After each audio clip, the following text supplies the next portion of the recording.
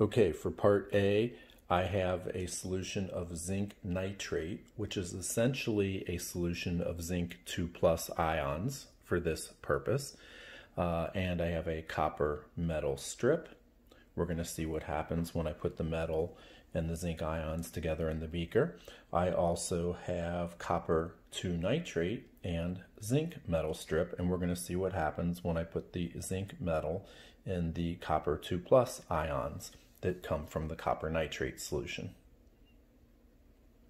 Okay, so let's put the copper strip in the zinc ions, and we'll put the zinc strip in the copper, and looks like something is happening to one of them and not so much the other.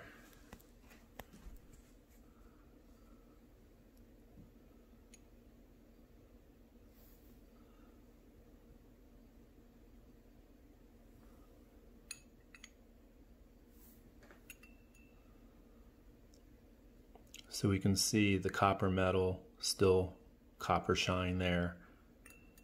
No reaction with the zinc ions, but we do see that there is a reaction between the surface zinc atoms and the copper ions that were in solution. And the copper ions are actually taking zinc's electrons and precipitating out as the copper metal on top of the zinc surface.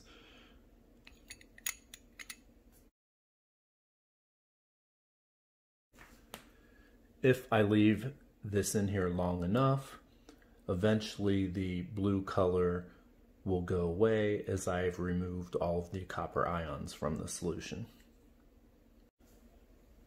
What we have seen here is a result of the activity difference between the zinc and copper.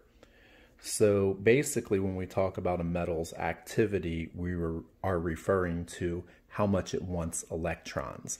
Copper wants electrons so much more than zinc does. So if copper 2+ gets around zinc metal, the copper 2+ will just take zinc's electrons, and that makes the copper precipitate out as the metal, the zinc goes into solution. So copper is less active, zinc is more active because it tends to react.